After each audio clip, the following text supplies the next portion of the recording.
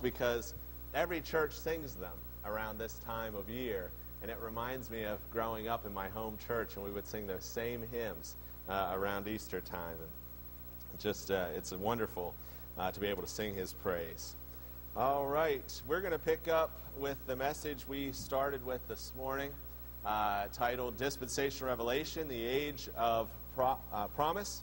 And we're studying dispensationalism so that we can get a proper view of God's history through the Scriptures, from Genesis to the book of Revelation. We have a start point and an ending point for each dispensation. Each dispensation involves 5 things. I'm curious if you can tell me what they are. One message I did on human government, I tried to do all 5 in one sermon. And I was sweating when the sermon was over. And I wish I would have spread it out a little bit. And that's why we're spreading this one out some. What are the 5 things? What's the first thing that we've covered with each dispensation? Nope, that's the second. So we got number 2. What's the first? No, that goes with revelation and responsibility. They're one and the same. That's one of the dispensations. That's the first dispensation we studied. We studied innocence, conscience. What's the other one? Human government. And what are we on now? Promise. So this is our 4th dispensation. But each dispensation has 5 things. We got number 2, and that is revelation. Number 1, subjects. Yeah, we have to know who's part of that dispensation. The subjects. And then revelation, and what's the third one? Failure. And then following the failure is judgment. And what's the last one? God's intervention, gracious intervention. And that's what we're going to cover tonight. We've covered the first 4 so far of this dispensation. Tonight we want to cover God's gracious intervention. I read a verse for you today from Hebrews chapter 10, verse 23 that says, "Let us hold fast the profession of our faith without wavering, for He is faithful that promised." Let's bow for a word of prayer together. Gracious Heavenly Father, You are faithful. You are our anchor, our rock, our fortress, our tower of refuge. You are the one to whom we can lean and never fall. We are so thankful for Your love and Your grace, and we're thankful that each time we fail, You intervene. Your love conquers. And we know that we are more than conquerors because You've loved us. And You sent Your Son to die for us. Thank You for intervening in our behalf again and again. Father, we pray that we might grow in our faith and ultimately our faithfulness. And Father, we see these characters in the Scriptures were flawed characters. But they grew, and they became spiritual giants. Father, help us to follow in the footsteps of those who followed You, and help each of us to become more like Your Son. Father, we rejoice in knowing that He lives, and knowing that someday we will see Him face to face. Father, we pray that He will be honored, for it's in His name that we ask it. In Jesus' name, amen.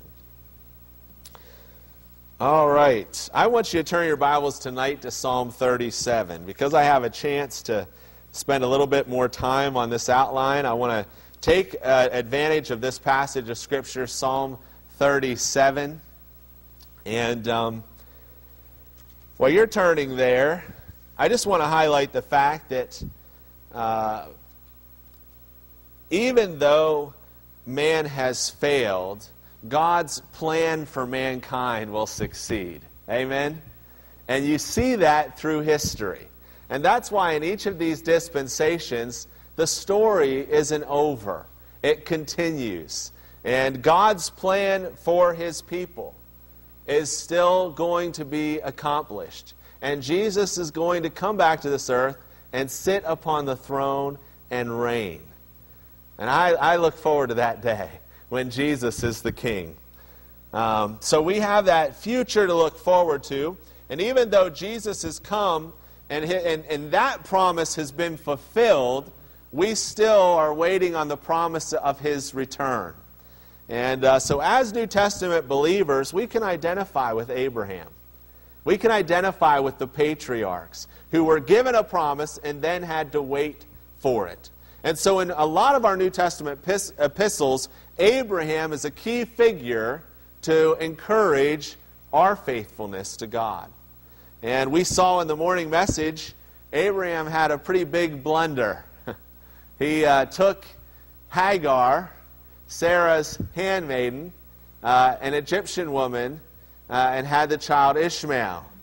And that blunder, of course, if you study the results of the relationship between the Ishmaelites and the Israelites, you'll see a constant struggle in history. But along with that, we have the fact that Abraham didn't always doubt God, did he? The Bible says he believed God, it was accounted to him for righteousness. Later, we're told in the book of James that he was counted righteous for another reason, because he offered up Isaac upon the altar. And that's significant growth, wouldn't you agree? From where he was when they left the land and to go into the land of Canaan, I believe in his 70s, probably had Ishmael probably when he was around 88, 89. And then Isaac was born when he was 100 years old. Sarah got pregnant with Isaac. And so all this time has passed from that blunder. By the time Isaac is around the age Ishmael was when Isaac was born, God asked Abraham to offer him up. And I think that is something that if God asked of us, would we have that kind of faith? And so as much as in the morning message we kind of look down a little bit on Abraham for his lack of faith, we also have to recognize he grew. There's a period of over 20 years there. And in that period of 20 years, his faith increased. And I hope that's true of us. I hope that my faith is stronger when I'm 50 than now in my 30s. And I hope that you can say the same. And so Abraham becomes an example of faith and that growing process.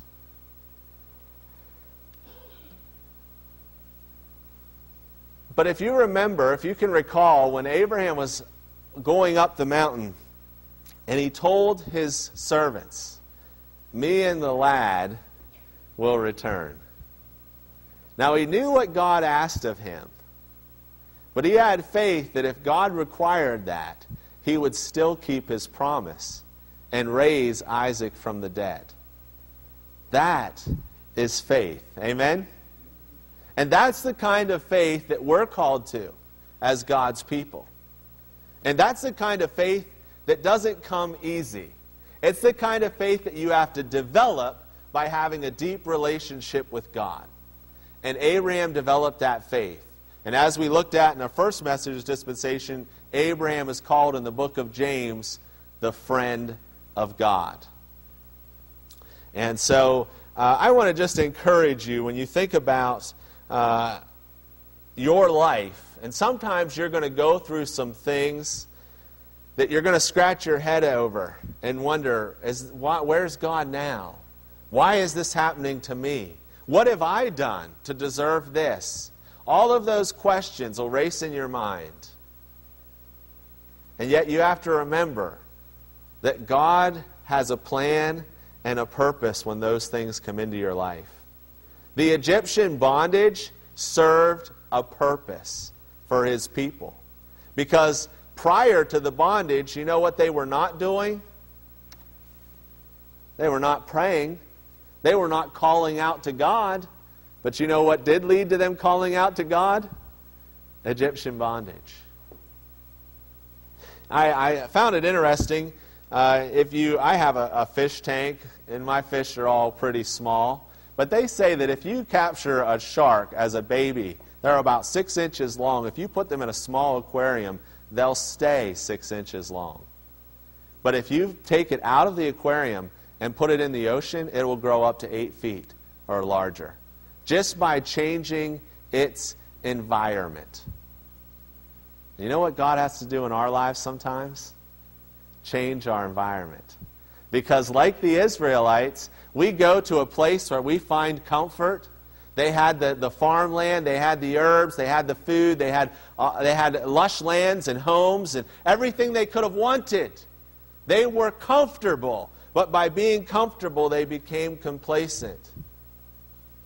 That never happens to God's people today, right? And so what happens sometimes is God has to stir things up.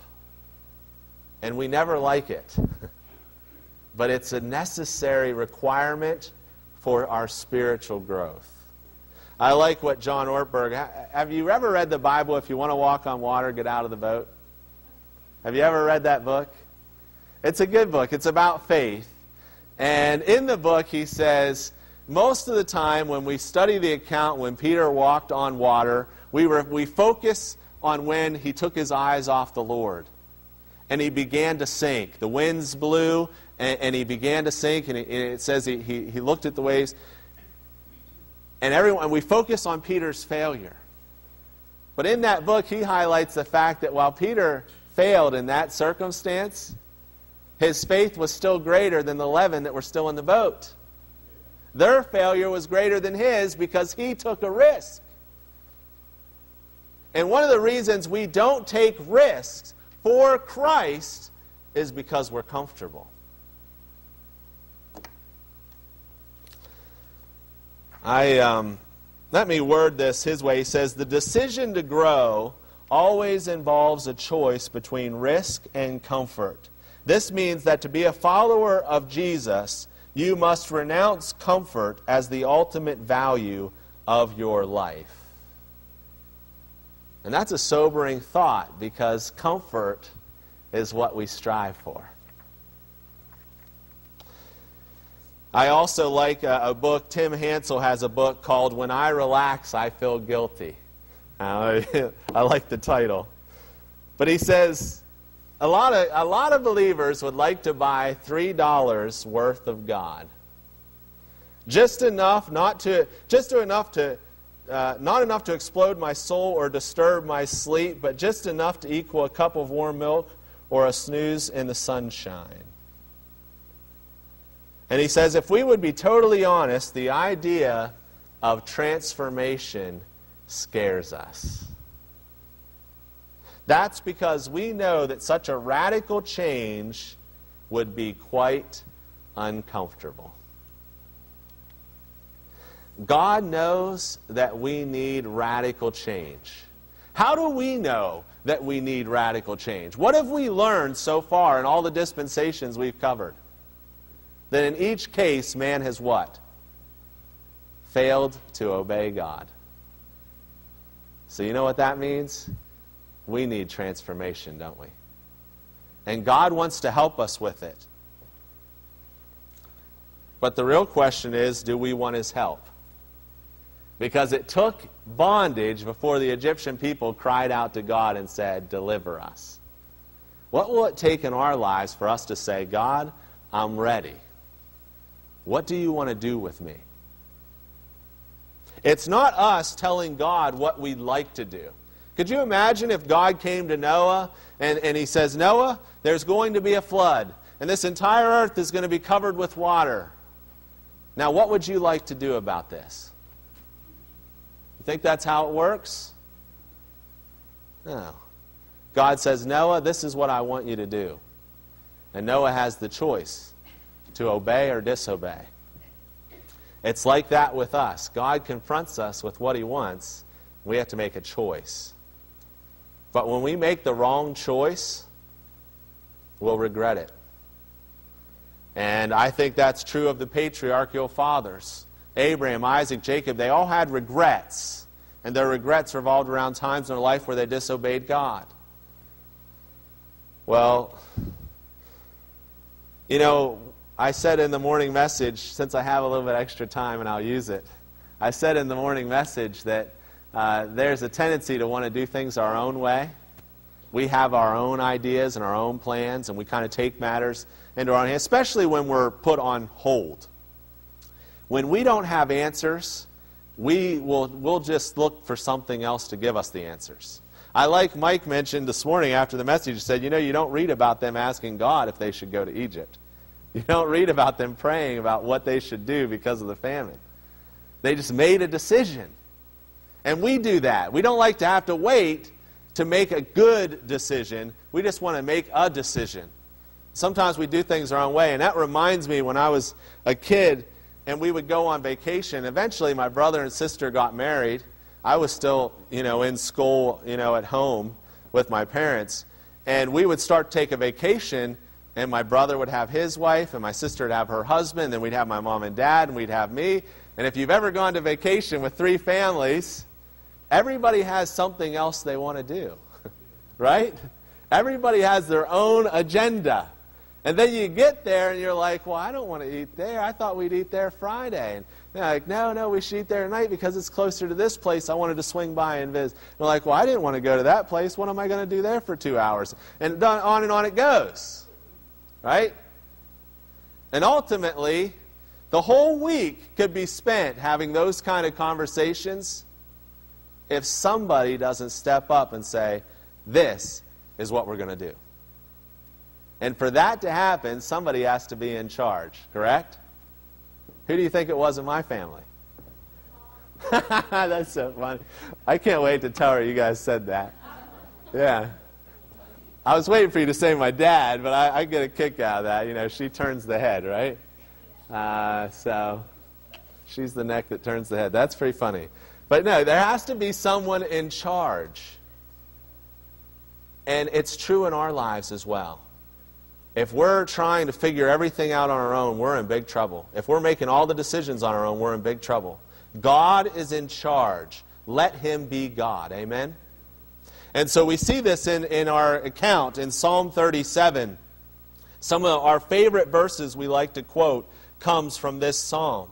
And we see that in Israel's failure, they kept leaving the land that God had promised to them to go to Egypt.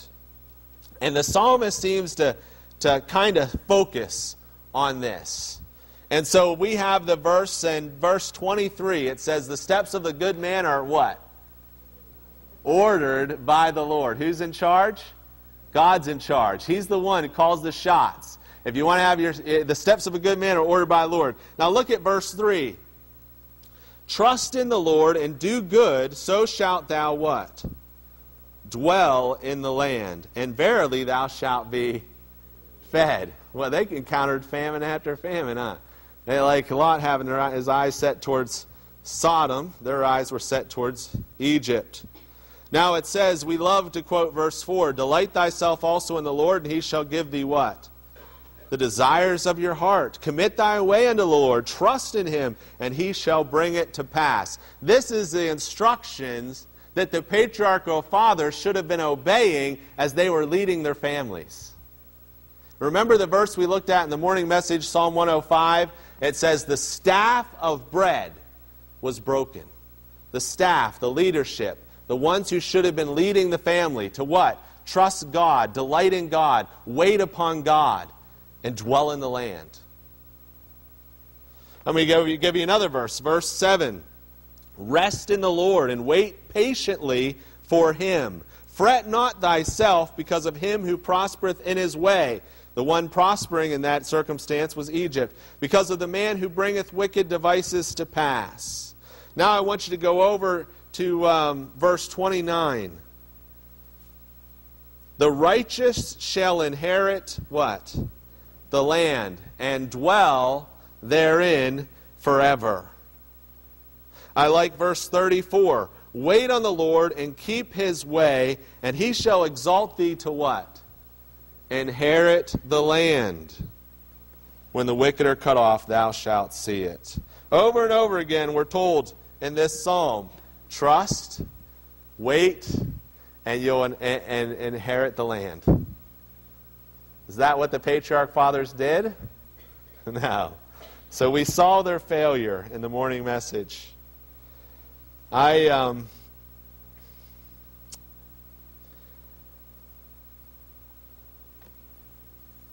As much as I read about their failure and I want to say, what were you thinking?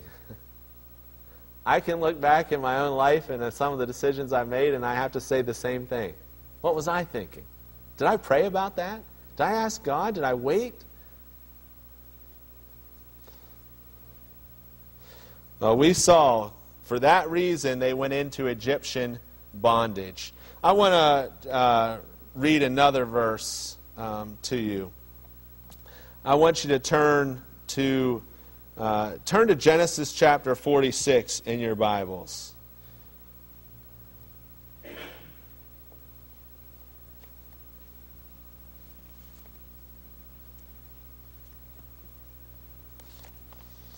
And here we're going to see God's gracious intervention. Despite the fact that they did fail the Lord and they didn't dwell in the land, God still intervened. Even though there was a famine that was sent, God had promised a deliverer. And the first deliverer in this dispensation was Joseph. So look at Genesis chapter 46, verses 2 through 4. And God spake unto Israel in the visions of the night, and said, Jacob, Jacob. And he said, Here am I. And he said, I am God, the God of thy father. Fear not to go down into Egypt, for I will there make of thee a great nation. I will go down with thee into Egypt, and I will also surely bring thee up again, and Joseph shall put his hand upon thy eyes. And so here is God's promise. Here is his intervention. I know what's happening. I am going to give you a deliverer. Your deliverer will be Joseph, and you will see him before you die. That's encouraging words, isn't it, for Jacob? After everything else that had happened, and he thought his son was dead. And now we see, look at Genesis chapter 50 and verse 2.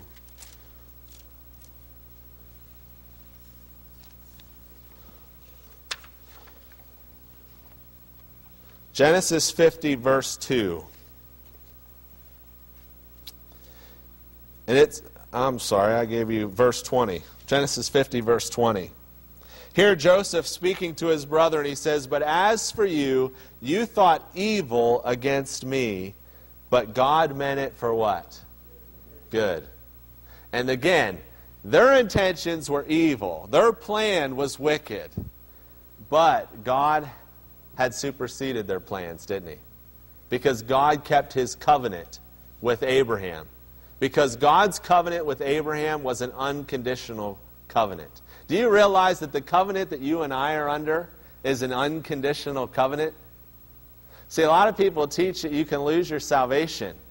And I think, well, look at what the Israelites did to provoke God. And because of his covenant to Abraham, he continued to see them through. Again and again and again and again.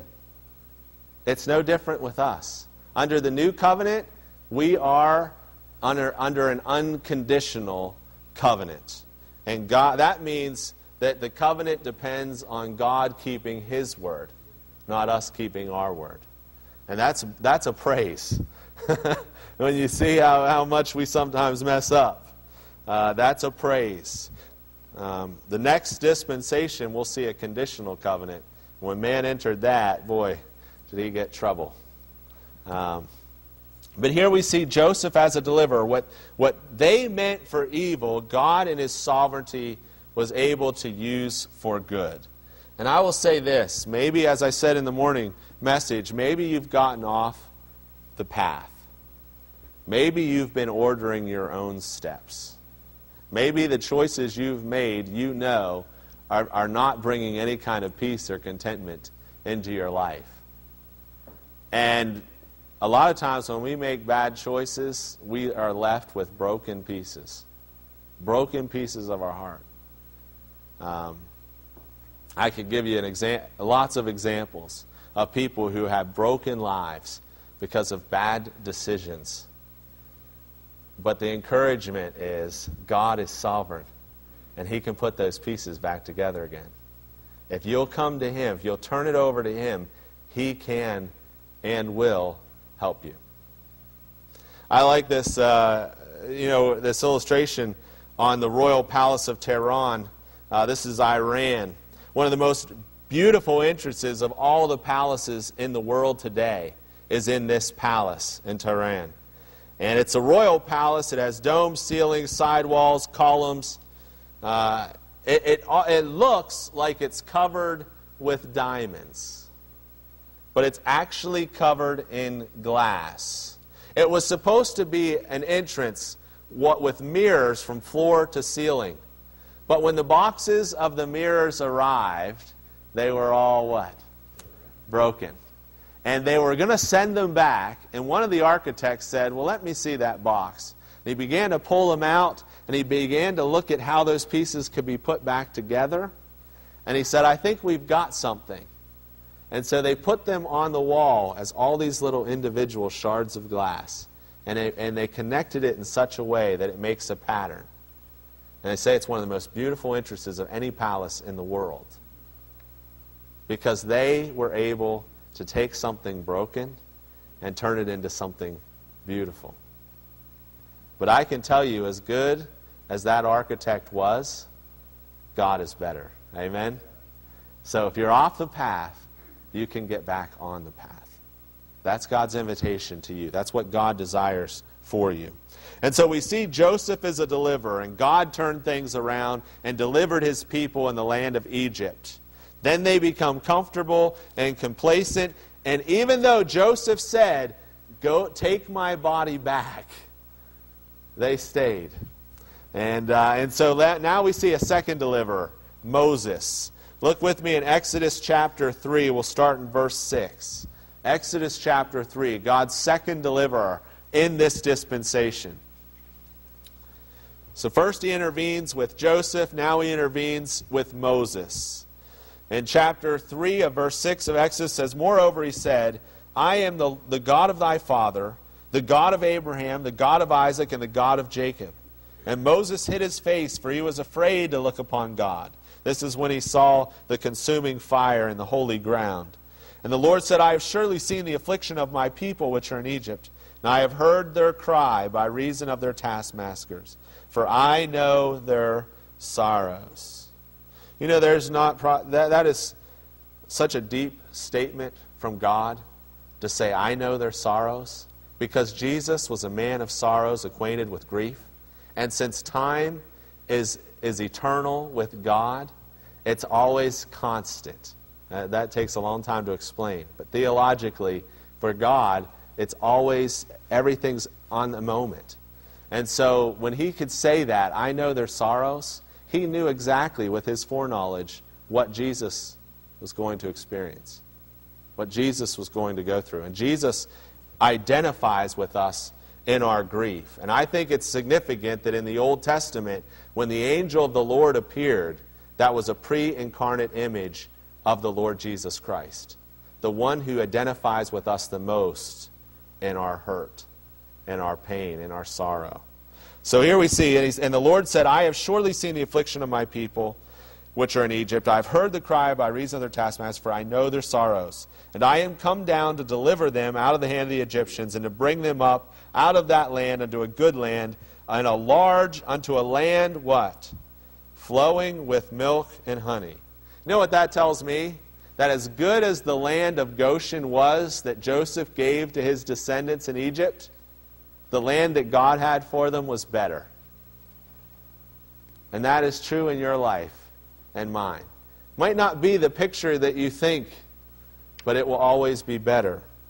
And so this land flowing with milk and honey unto a place the Canaanites, Hittites, Amorites, the Perizzites, the Hivites, and the Jebusites. Now therefore, behold, the cry of the children of Israel has come unto me, and I have also seen the oppression wherewith the Egyptians oppress them.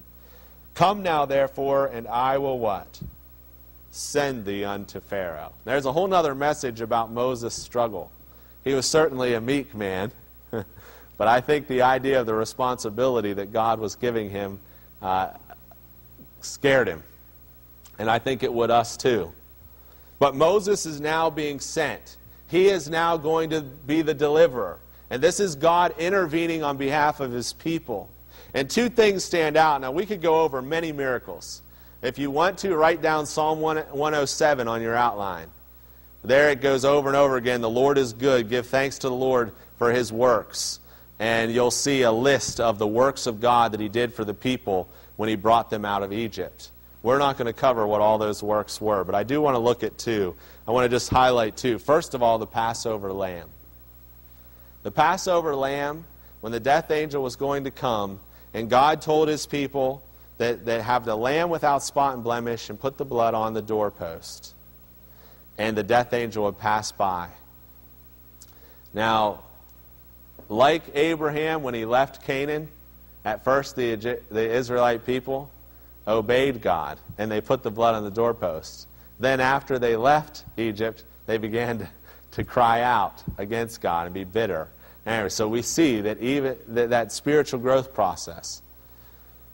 But the Passover lamb is symbolic of the Lord Jesus Christ, the Lamb of God who will take away the sins of the world. And so God promised that in the first dispensation, right? When Adam and Eve failed, we have the proto-evangelia, the first gospel in the Bible, Genesis 3:15. And I will raise up a seed of the woman. And then we see that continued with the sacrifice that Abel made that Cain couldn't accept in the next dispensation. Then we saw it in Noah's dispensation. After the flood, Noah made an altar and he made a sacrifice unto the Lord. And we see this continual thought of the sacrifice being made as a picture and image of the ultimate promise that God will send a Redeemer who will save us from our sins. Do we need that salvation? When you think about how many times we fail the Lord, yes, we need that Redeemer. And so that Passover lamb not only became a constant reminder as they had a feast and they had the annual Day of Atonement, and through that, with Moses' leadership, there was a constant reminder of God's promise that he would cleanse us, not by the blood of that lamb, but by the blood of Christ. And he would redeem us and set us free from judgment and sin. Not only that, but we also have the Red Sea. After the Passover lamb, the death angel, the next thing that happened after the people left Egypt is Pharaoh pursued them, and God parted the Red Sea. And what's significant about that miracle is not only its grandeur, but the miracle, the fact that the Egyptians followed them into the sea, and God let the waters fall and wiped out an entire army, really Israel's enemy, in one blow. And so certainly there are a lot of other things we could look at, but I think we can admit that God intervened on behalf of his people in this dispensation. So I mentioned in the morning message, the book of Genesis opens, in the beginning God created. It closes within a coffin in Egypt. But aren't you glad that at the beginning of Exodus, God sends a deliverer? You know, that's a picture. And so I put a quotation in your handout there. If God puts you on hold, don't hang up. I think about, now I don't know about you, but we talk about patience, but anytime somebody puts me on hold on the phone, I think there's other things I could be doing than just sitting here holding the phone to my ear. I'm always just thinking, well, just call me back, or, let me call you back, but, what is this about? Just hold the phone. And we have a tendency, as soon as somebody puts us on hold, click. But I want to say this, if God puts you on hold, there's a reason for it. And waiting is part of the requirement of receiving his blessings. And that's clearly evident by our forefathers. Waiting is part of receiving God's blessing. So if God puts you on hold, what are you going to do? Wait. Amen. All right, let's close with a word of prayer. Heavenly Father, we do thank you for our time together, and we thank you for your word. And we're thankful that Abraham, his descendants, they looked for that city whose builder and maker was you. They waited, and they anticipated, and they expected, Father, you to do what you have said, because you are all-powerful, and because you are unchangeable. And we know that you are perfect, and you will always keep your word. Thank you for being a constant in our lives, a constant companion, constant friend. Father, we need that today. Someone who makes a promise and keeps it. Thank you for being that someone in our lives. We love you and we praise you in Jesus' name. Amen. All right, let's all stand together. We're going to again sing, I Am Resolved. And I think that's kind of how spiritual growth occurs. It's not from one or two experiences, but as we go through life, we have a lot of experiences. And those experiences help us to see all the more reason to put our faith and confidence in the Lord. All the more reason to say, you know what? I didn't trust Him here and I regretted it. But when I have trusted Him, I've never regretted it. And as we build those experiences with God, then we're reminded again and again, I got to stick with it. I am resolved. I am resolved to wait on the Lord. The greatest thing you can have this side of heaven is a relationship to God through the Lord Jesus Christ. He died on the cross for your sins. He rose from the dead. He is at the right hand of the Father, and He has all power. And He will subdue His enemies. And He will come again to this earth and reign. And so the Lord Jesus Christ, He wants to be your Savior. And if you don't have Him tonight, then don't wait any longer. Resolve right now in this service to make Him your Savior today. Let's sing together.